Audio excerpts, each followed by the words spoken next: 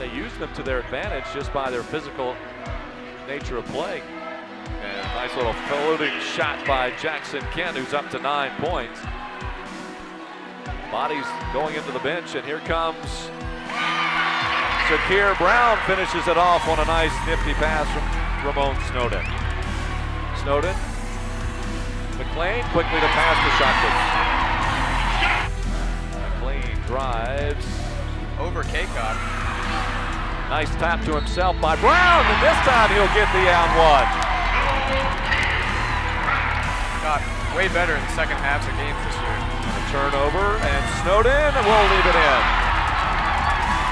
Kent, a lot of bodies in the lane. Somehow Kent still manages to get his way.